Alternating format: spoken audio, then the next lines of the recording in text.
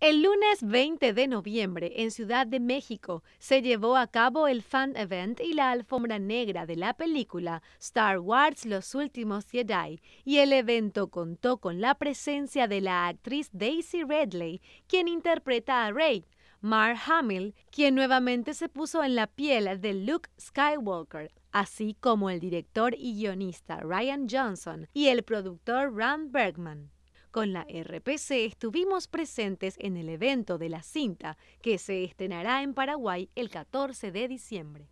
Hola Paraguay, estoy de vuelta en Ciudad de México, esta vez en la Alfombra Negra de Star Wars de la Jedi, un evento para los fanáticos. Vamos a ver desfilar por acá a Hamill, el actor de Luke Skywalker, a Daisy Ridley, que es Rey, y al director de esta película, que es Rian Johnson. I didn't have as much time to train because we literally started filming straight away after Force Awakens came out.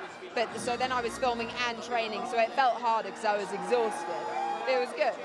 Well, The Force Awakens was probably the most elaborate entrance I'll ever get because everybody's talking about me for 2 hours and then I only have to show up for 30 seconds.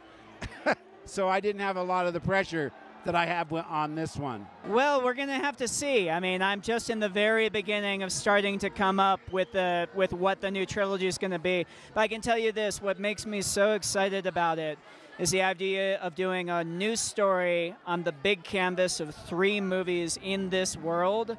There's just so much potential, and I can't wait to jump into it.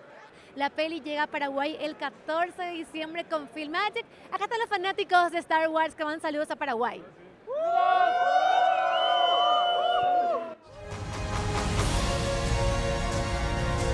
It's our most ancient story of good against evil, told in the most fascinating way, but it has a real spiritual depth to it.